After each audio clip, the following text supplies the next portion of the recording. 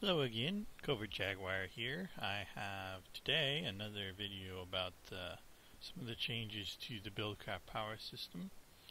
Now, first I want to clarify that this will not work in 3.7.1. It's not there yet.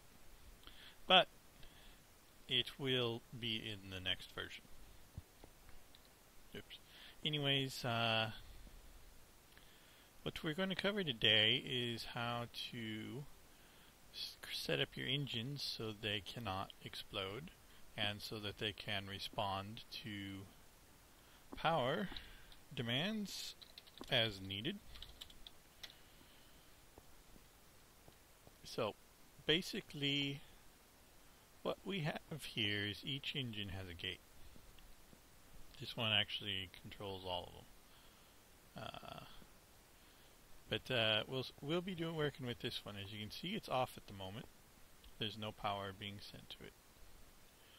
Now, to start, we'll look at the gate. We have 3 triggers. The first one, this is a new one, not in 3.7.1, is the power requested trigger, which is true whenever the network needs power from this particular wooden pipe.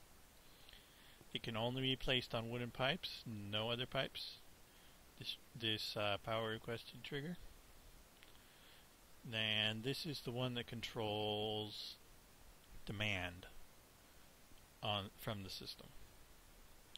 Now here we have an engine red. If the engine's red, activate this red pipe wire. You see this one red pipe wire on here? It activates this one red pipe wire. And when that pipe wire is activated, it cannot emit a redstone signal because this is an AND gate. Both these triggers must be true for the redstone to be true. This one's got different actions, so it's not part of this first conditional here. So as you can see, it occasionally comes on whenever the system, if I put an even smaller pipe on here,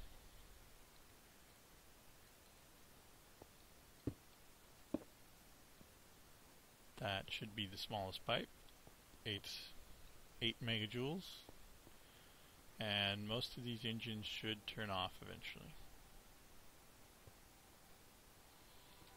See, there they go. That one appears to have room in the buffer still. It'll turn off. There it goes. So, we only got one engine running now, and this one here will probably come on occasionally. Because these engines output 6 megajoules, which is not quite enough for this pipe. So, this one here, see, it just turned on. However, because of the cooldown timer on the combustion engines, it will not activate right away. So I'm going to build us another engine here so you can see what I have done. So we have our wooden pipe in our engine.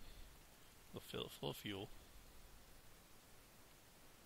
And then we need a gold AND gate, and some red pipe wire. And put both those on. And then once again we do power requested. Although I want to show you, we do have another one called power overloaded, which works on any power pipe, and it triggers whenever the pipe turns red. I'm not sure how useful that actually is, but I figured I could add it just because. So, power requested, and red pipe signal off, and engine red is the shutdown condition. And then these are both redstone signals. So you see this one's typically false, which means this is typically true. And this is true whenever the network needs power.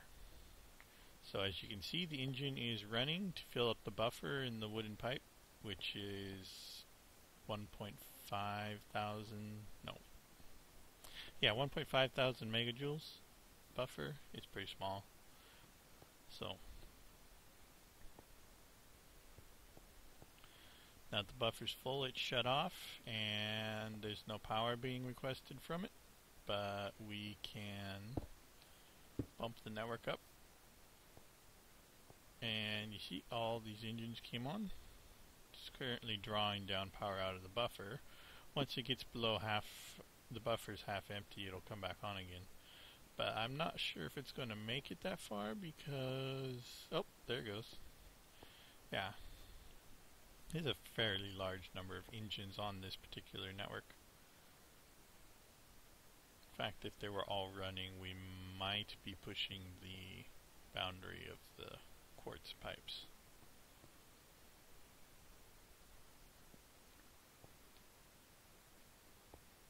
Anyways, that's the easiest way to allow your network to respond to demand. You can do more complicated things if you wish and actually shut the engines off if your machines have no work, because they will draw power when idle, even if they're not doing anything. So it's a small amount of power, but you can find all these lasers have triggers has work triggers or something like that. Work scheduled. You see, you can trigger off that if you wish, and turn them off if they have. Turn off the engines if they have no work scheduled. But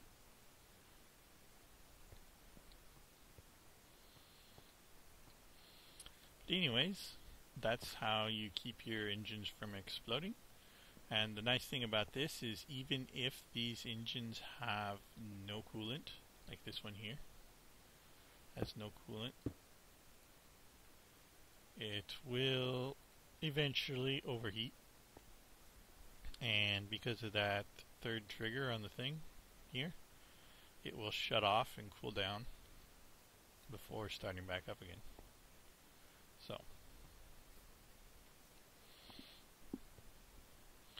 because yeah, you don't really want to use the combustion engines unless you have such a gate system set up, because they make a pretty big crater. Like, you see all these bricks, there was an engine sitting right here and it exploded. So anyways, this has been another feature of the new power system, and this is Covert Jaguar signing off, and I'll see you guys next time.